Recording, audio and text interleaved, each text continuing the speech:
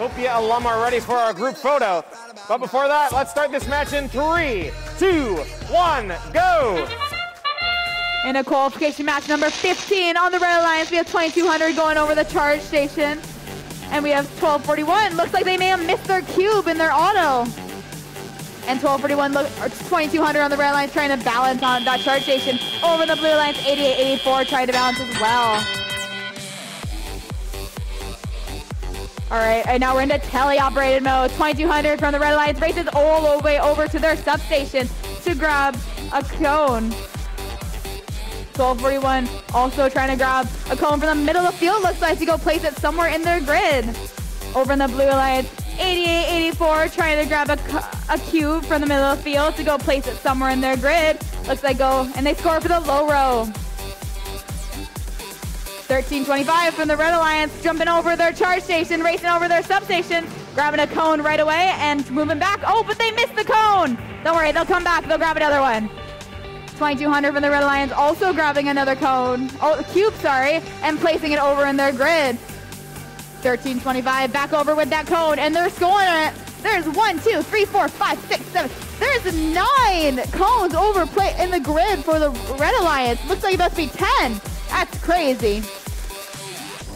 Over back on the Blue Alliance, 8884 placing another cone and going back over their substation to grab another game piece, it looks like.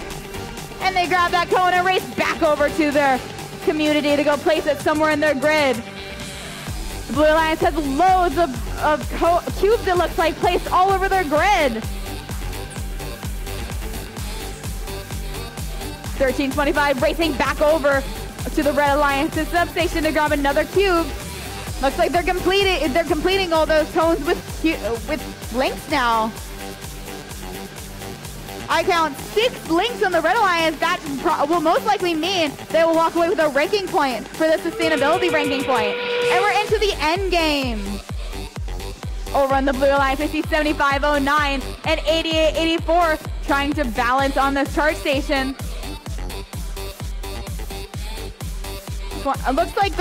Looks like the Red Alliance might have completed their grid. They just need one more piece scored. And it looks like they've completed a grid.